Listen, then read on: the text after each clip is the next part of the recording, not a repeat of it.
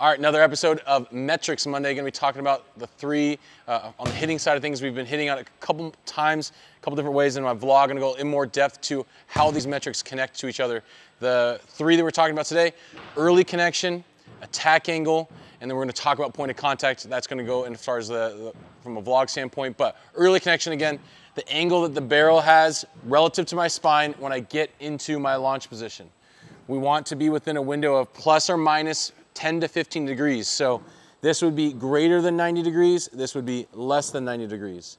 We can see as we go in either direction, this likely is going to influence our attack angle as we go to make contact with the ball, and it's also obviously going to influence our point of contact. So one of the common things that we see in the facility is actually high early connection.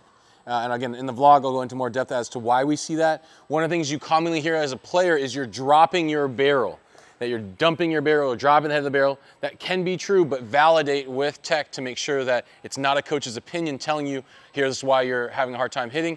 We're gonna use our blast motion sensor, give us an idea of what your early connection is as you're hitting, and then make sure that you're doing this in a live setting. Doing swings off of a tee and getting metrics can be helpful sometimes, but we wanna make sure that any deficiencies we assess are in a live setting, whether it's off a machine or off a live pitcher. So keep an eye out for the vlog. Gonna go in more depth how these metrics interact with each other. And then again, Kinetic Sunday, gonna give you some drills to help address it.